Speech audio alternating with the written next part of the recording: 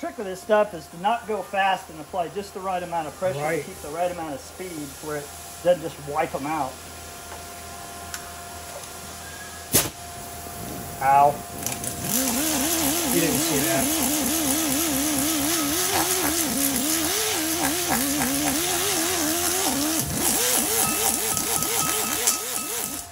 Now I would never run a port this smooth. Yep. Digitizing something, that little ruby.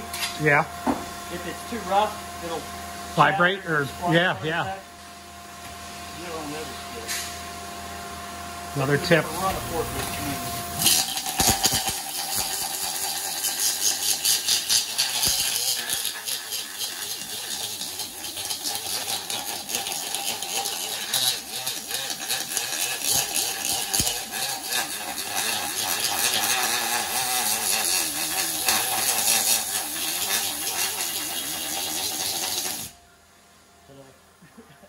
Oh yeah, boys.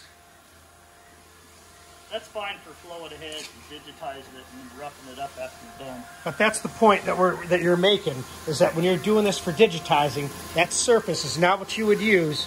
You want a rough surface. Right. The problem is, like he's saying on the splines, when you digitize that, rough, the ruby that rides the it creates another 10 hours in the CAD software to fix it. There's one other step that I really okay. That will completely alleviate the skipping. You got any? You got any test brush? Yes, sir.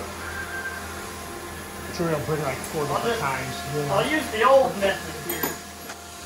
This is what you know how long that is, don't you? Polish an exhaust port. Unfortunately. I took a titanium valve. Okay. Turned it down to a quarter so it fit in the collet. You got to spin these up. And if you use steel, they just bend. You hear that, dude? There's another secret right there.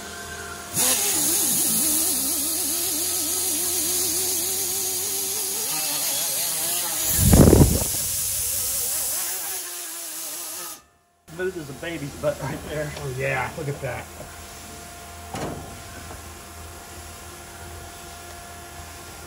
But even sometimes if you polish a short side like that, it'll screw it up. You know, some people will polish short sides and think, you know, no way. That's not a good idea. I cannot. You need a constant surface tension all the way around that short side. This is a polished surface, and the air speeds up where it shouldn't, just to break. People will hand sand stuff. I hand stuff. I hand sand until I have no fingers on it.